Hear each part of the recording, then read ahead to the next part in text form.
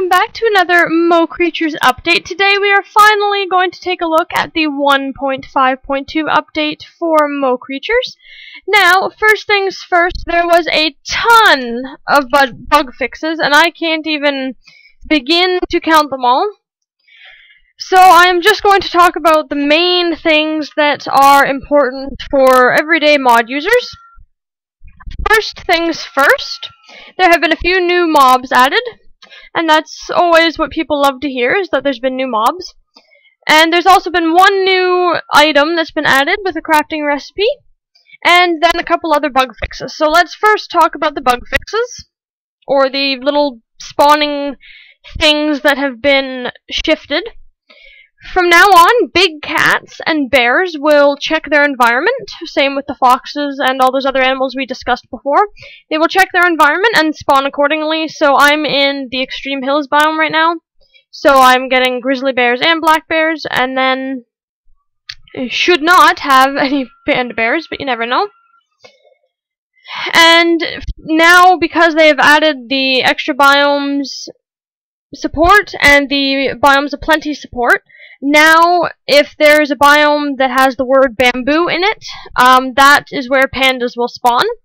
Specifically, if you have those mods installed. If you do not have extra biomes or biomes of plenty, fear not. Your pandas will still spawn, but it might just be a little harder to find them. Secondly, for biome of plenty users, and I better shut the barn door. For biomes of plenty users and people who use extra biomes, now zebras will spawn if you have the savanna. If you have the savanna biome. I'm losing my train of thought because I realize now with Mo Creatures there's so many open doors that they can easily go in and eat all my horses. Anyway, so let's go to a crafting table. Which there's one in here, and I'm going to close this too to make sure nobody gets in there. There's a crafting table in here, I believe. So I will get over here. So the new item that's been added is the fish net. So you take your shark teeth and go like so, and then you simply fill in like that with string. So you need 4 pieces of string and 3 shark teeth, and you get a fish net. And we will discuss that and the fishing pole changes in a moment. So let's go back out and go find some water. Excuse me, Mr. Lion. There's a river just over here. We might actually need to find an area of bigger water. So I'm going to go over here because there should be an ocean just over this way, and there's bears.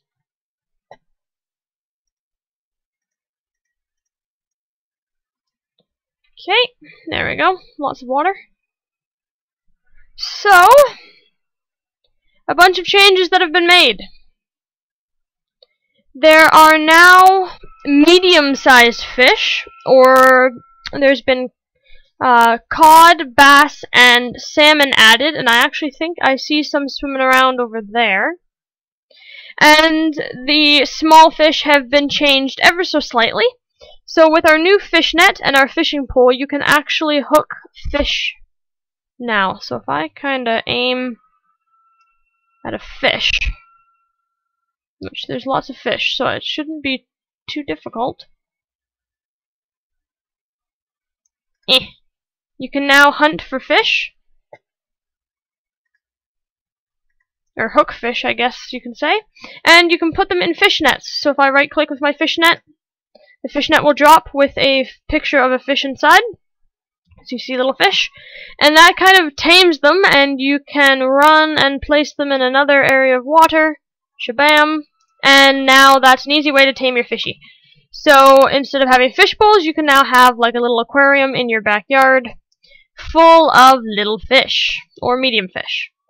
But you can still put them in fish bowls, but the fish bowls are still a little buggy. So let's take a look at this little angel fish here, because the fish textures have been redone, so there is our little fishy. So then I'm going to go and see if we can't grab another one that's maybe a little different. This one here is different. Hiya! So this makes catching fish a little easier. It was kind of already easy, but now it's going to be kind of similar. So that's how you tame your fish now. Crabs can be tamed the same way. So if I move that and bring in our crabs.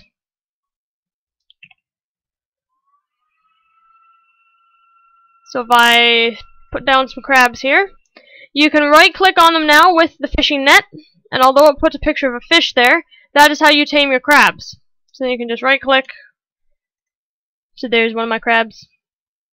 That sounds awful, but I'm talking about the animal here. So that's how you can tame the crabs.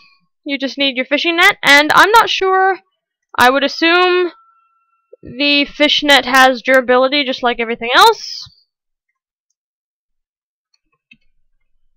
But it doesn't seem to, so I'm just going to get rid of these because I don't need all these tamed animals in this map. This map is not for Mo creatures. Okay, so I'm going to quickly switch back to creative mode here. Put it back to daytime so we can finish talking about the fish. So as I said, all the textures are redone. So there's a little fish. So the textures for them have been redone, and I don't know what the heck that is. Oh, it's a little anglerfish, which I have caught. So some of the textures have been changed altogether. There we got a little anglerfish. And before, you could tame manta rays by sitting on them. We knew that from before. You could tame them by sitting on them, and now when they're tame, if I can tame one, come on.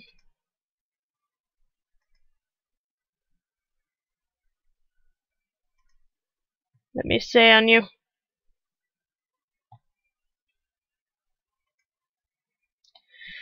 Once I tame one, you can catch, there we go, manta. You can also put them in the fishing net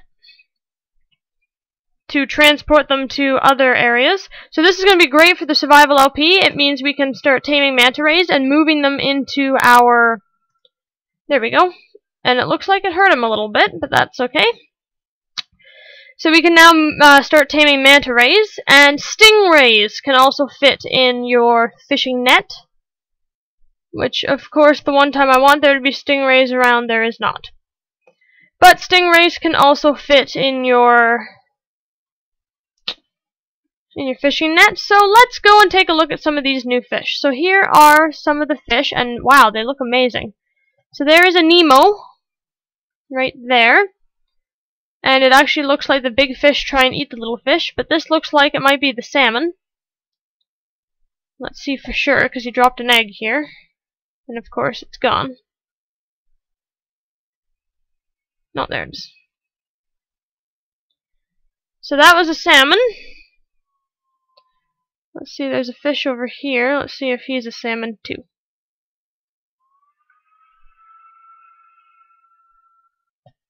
Hiya. Oh, he just dropped a fish. Okay, so there's 3 types of medium fish.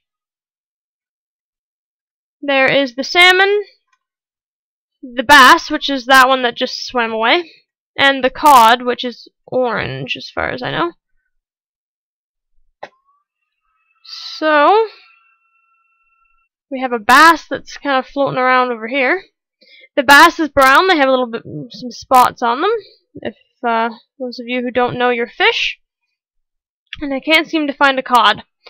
And then the small fish are the same as before. Maybe some of the textures are a little different. And then the piranha has been given its own entity now. It's not part of the small fish. It's its own little thing. And, ooh, they're kind of creepy. And piranha are also going to check the area.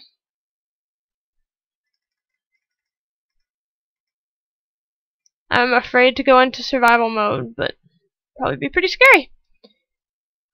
So that's it for the fish. Now there are 2 other creatures I want to discuss, or a few others actually.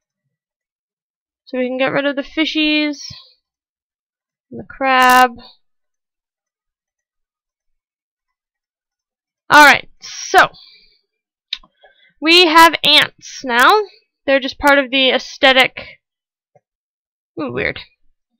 Part of the aesthetic thing now. So there are our ants.